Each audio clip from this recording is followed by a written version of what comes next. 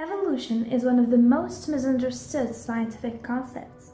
When you think of evolution, you may picture this image, which shows a chimp progressively becoming a human being.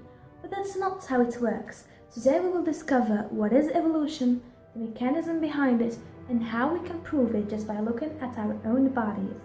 Evolution is the development of life on Earth.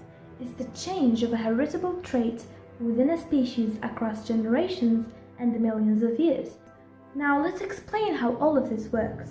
Evolution is based on the uniqueness of every creature through heredity and selection. Uniqueness is the fact that every single living being is different than the other, whether the difference is observable or not. This happens with excess reproduction.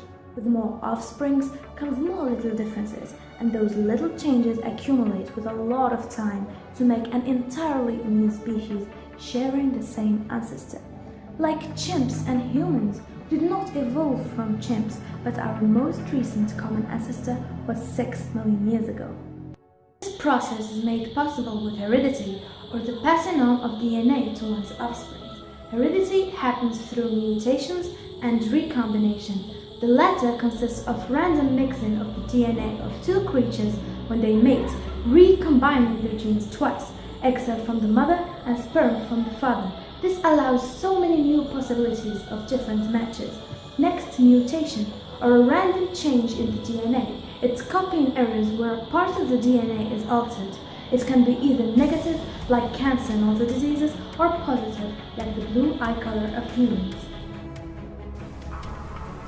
The mechanism that guides evolution, like a dog breeder who only breeds dogs who carry favorable traits for his business, is the Darwinian natural selection.